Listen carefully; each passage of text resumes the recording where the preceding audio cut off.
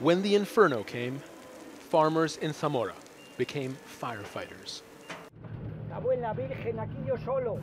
My God, he says, I'm all alone.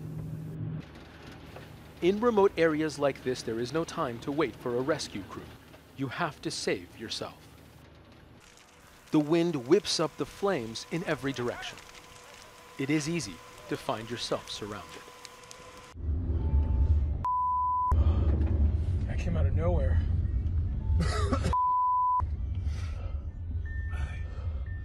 Come on, go, go, go. Yeah, you gotta get around this guy.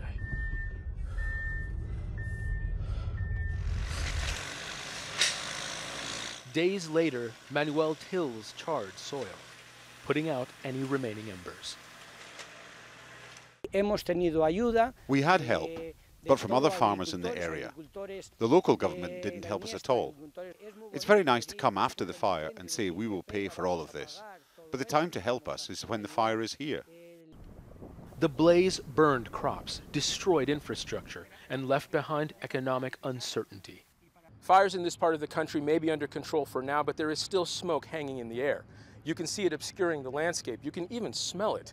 For the people living here and for those fire rescue teams that are based here in Tabara, these are ever-present reminders that the wildfire season is far from over.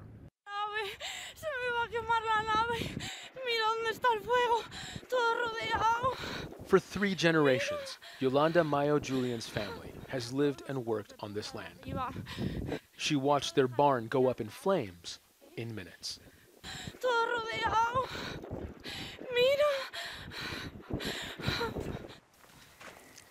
Taking stock, she says they don't know how they'll be able to recover.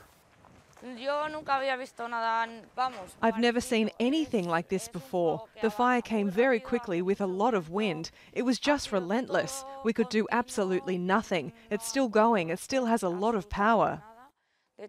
There used to be hundreds of animals here. Most were moved, but Yolanda's family could not save the hay the livestock eats.